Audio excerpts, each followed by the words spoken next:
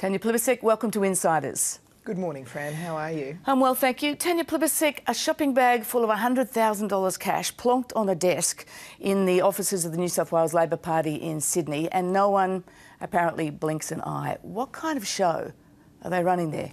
Is Labor running there in Sydney? Yeah, well, it's completely unacceptable behaviour. It's absolutely clear that, at the very least, every person, every political party should be obeying the law. We're very early days in the ICAC hearing, so we need to see what emerges over the next few weeks. But there is a very strong case for culture change in an environment where you see that sort of response to very large political donations. Do you expect more to emerge in the coming 5 weeks? Look, I don't know. I just say we're very early days, and I think it's important absolutely to take responsibility as a Labor Party member. We need to see culture change in head office, but we also need to look at the broader case, what else needs to change in our political system. I've always been a very strong supporter of a New South Wales ICAC and a federal ICAC with real teeth, because people need to have faith in our democracy, that money isn't influencing outcomes in our democracy. We should have lower disclosure thresholds at the federal level, not $14,000 as it is now, but $1,000. We should have faster real-time disclosure. We should also look at spending caps, I think.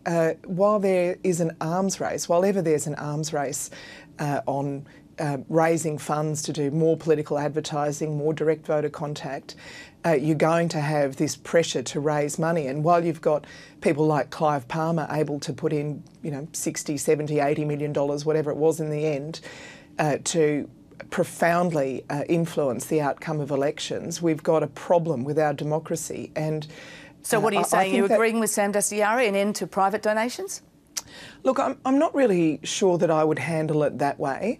I think the more important discussion to have is around limits on what we spend in advertising or during campaigning, because that's where the pressure comes. There's an arms race to raise more money.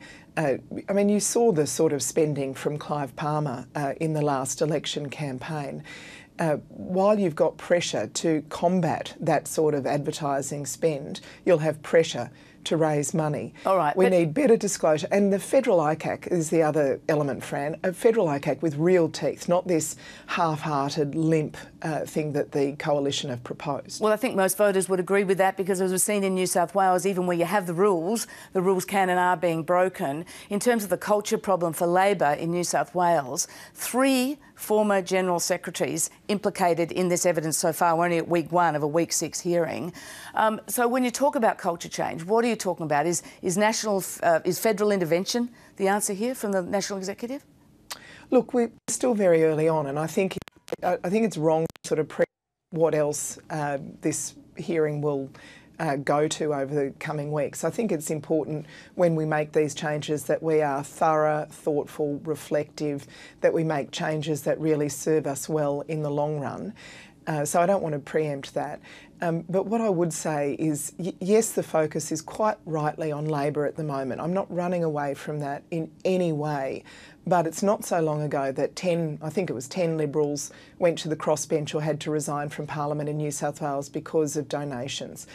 We see this emerging as a problem right across our political culture, and we need to, yes, make changes in the Labor Party to encourage transparency and accountability, but also to look at our settings for all political parties so that people can have faith in our democracy itself. Just finally on this, Sam Dastyari heard about this donation back in 2016 apparently. When did you first hear about it?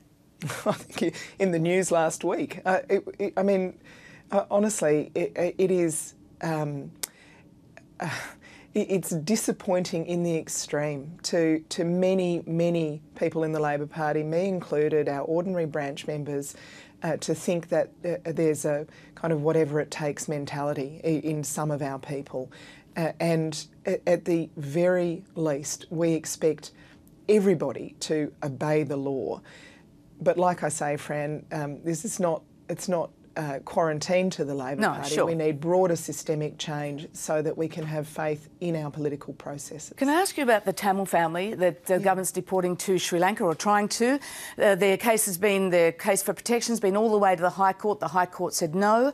The government is not of a mind to intervene. We've seen that. Do you think they should be allowed to stay? And if so, what about all the others who have a similar case? What about precedent?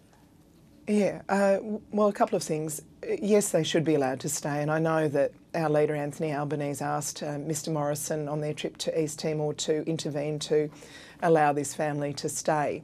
I think there is a difference. Well, first of all, it's a bit rich for Peter Dutton to talk about precedent when he's prepared to use his ministerial powers to allow au pairs to enter the country. Sure, that was temporary. This is a different order of thing. Sure, but the point is he's not afraid of creating a precedent in that instance, and he is prepared to use his ministerial discretion. Ministerial discretion is in our immigration laws for a reason. It's so that common sense can apply, and when there are strong, compassionate circumstances, you can apply that common sense. This is a family that is working, volunteering, raising their children in a regional community. We've got a government crying out for migrants to move to regional communities. They are well integrated, they are well supported in that community. They're living peacefully, paying their taxes, raising their kids.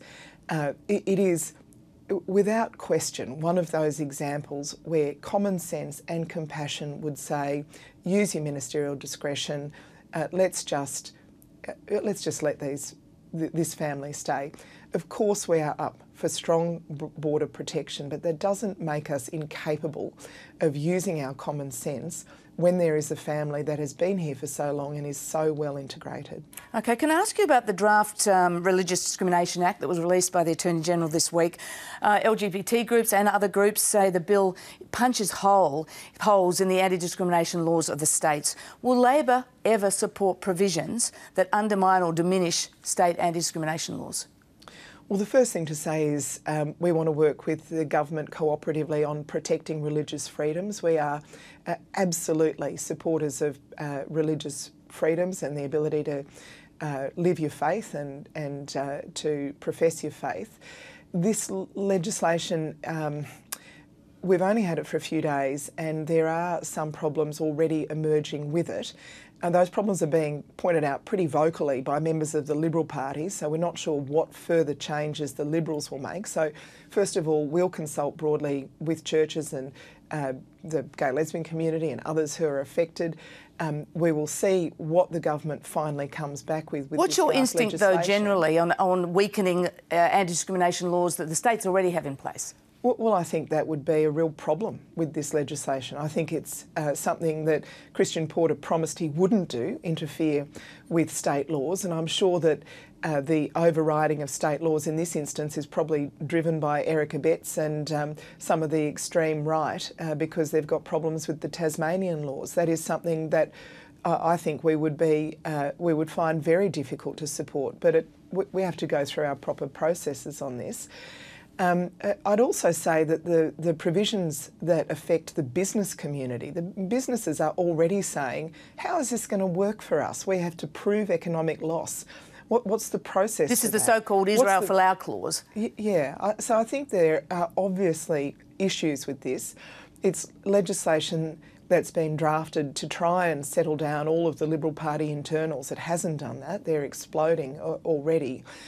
So we've got a long way to go. OK, can I go now to some matters in your portfolio this week? Yeah. The NAPLAN results again showed little or no improvement. Student scores barely improved over a decade of testing. In some groups, reading, writing and maths have gone backwards.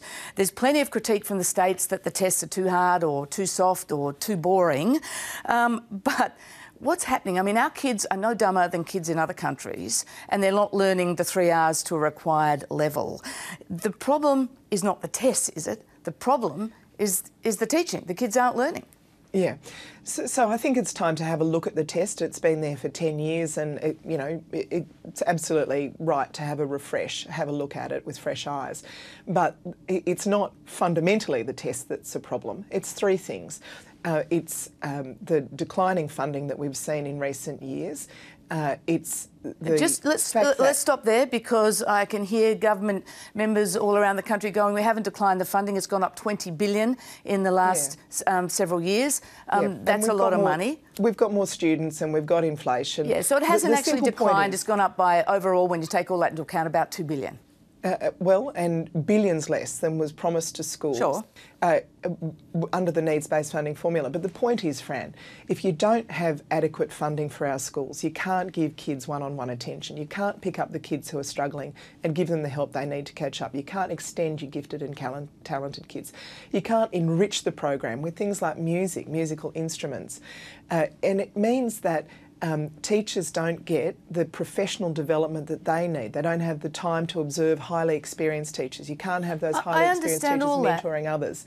There is a reason, Fran, that parents are this weekend doing sausage sizzles and cake stalls and fundraisers for their schools. Money matters, and we saw improvements in the early years of needs-based funding that have now stalled. Okay, but we've been talking, I think I've probably had this conversation with you over several years now, and still, not just on Lapland, but internationally, you know, we're behind Russia and Ireland in maths, we're behind Estonia and Poland in our reading. Some things are working. What we've learnt from Lapland is some things are working in some states and some schools. Why? When are we ever going to learn the simple thing of, oh, that's working, let's roll that out across the country? Good question, Fran, and that's why we had a $280 million Evidence Institute planned if we were elected, so that we would take best practice, what's really improving results, making sure that kids have the basics, and spread that best practice to every school, so best practice becomes common practice. We absolutely need to do that. We don't use evidence in education in the way that we use it in our health system. And the third thing, Fran, is teaching. We need to attract and retain the best and brightest into teaching. In schools, in systems that are successful, it's the top 30% of kids that go into teaching degrees. Now, there'll always be exceptions to that rule. You might have struggled in Year 12 but have the capacity to be a great teacher. But what we're seeing now is universities continuing to drop their entry marks for teaching degrees, and that is a serious problem. Can I just ask you, we're almost out of time, just you mentioned universities, I want to go to that sector now.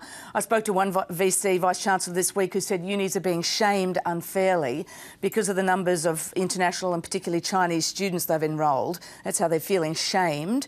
Should our universities be ashamed of the number of foreign students they have on campus, or is this issue being caught up in something bigger?